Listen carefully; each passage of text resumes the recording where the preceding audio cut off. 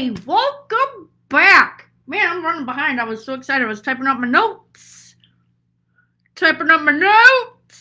Okay, so let's talk today about who's pumping your tire. Okay? Got my auto mechanic shirt on here. Who's pumping your tire? Gross, that's the dog toy. So, if you have a flat tire, what do? Do you call someone to help out, like AAA? Maybe your mom, dad, friends, right? You're like, hey, I'm broke down. I got a flat tire. Or let's say this is equivalent to your life. So this is so frustrating, right? Like, what if you had a flat tire every single day? Like, you get your tire pumped up, and then you find out that it's flat again. Hey, Susie, buddy. What if you keep calling AAA every day, right? And now they are a frequent visitor to your car and know you by name. Maybe your parents and friends don't want to answer your calls anymore because they already know that you have a flat tire, right? Because you've called every single day. What can we do about this? Okay, if this is equivalent to your life, what can we do about this? A few things. How about change it yourself? Right? Figure out how to change a tire, or go on an even deeper level, a little deeper dive, and figure out why the tire keeps going flat. So one time I worked with this girl. She didn't like me. You know, I'm not everyone's cup of tea. I don't know why.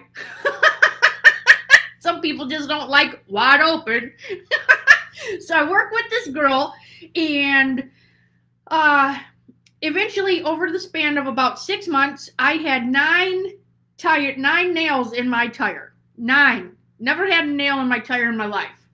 So I kept going to Ronnie Jones's house, which is my dad, and he loves plugging tires, so I let him. He did plug it. Of course, he was sick of it. He kept telling me if I was just excited to see him to stop putting nails in the tire, like just come and visit.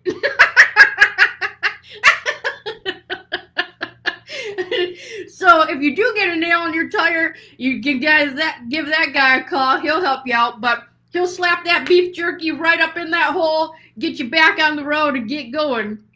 So isn't that what it is? It's like a little piece of like beef jerky or Slim Jim. You put it, anyways, if you know what I'm talking about, it's funny. So 9 nails in my tires. Finally, I had to look at the situation. I can't put cameras out by my car. I can't confront her because I really didn't know if she was doing it. It was obvious, you know, but I can't just go on my gut feeling. And so I made amends with her, and it stopped. Okay, that's awesome, because I now figured out the root cause, right? Another time I had a flat, I changed it, took it in. Guy couldn't figure it out. He brings the tire and the rim out to me and says he has no idea why it's flat. Well, when he was showing me the tire, right, he's showing me, like, here's your tire. The dog toy. My tire was bigger than this. But he shows me the tire, and he's like, look, I can't figure out why this is flat.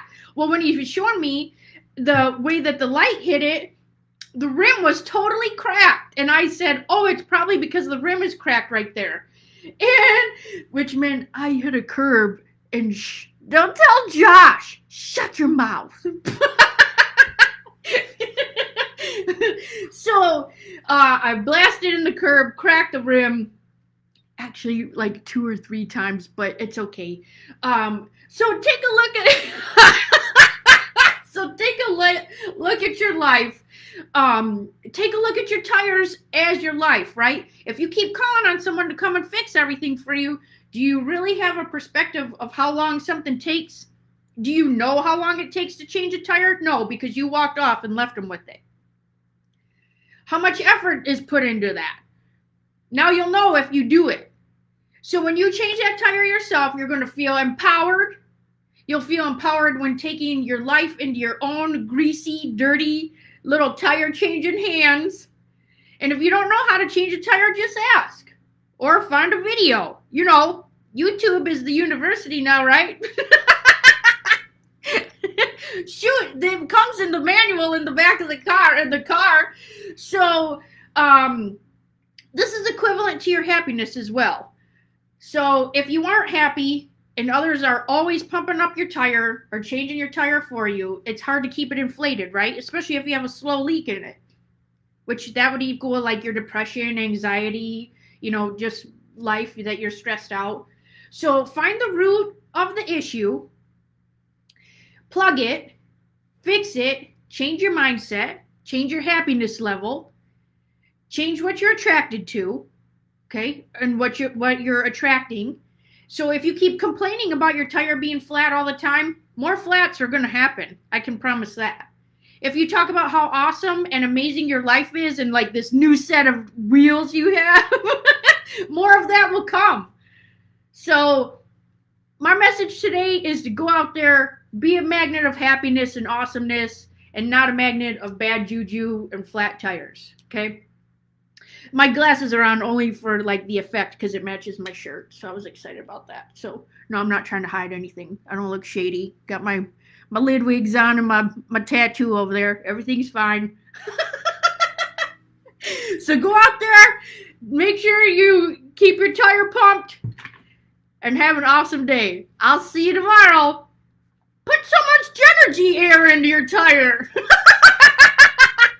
And shut your mouth about that hitting the curb. You shut your mouth. Okay, see ya.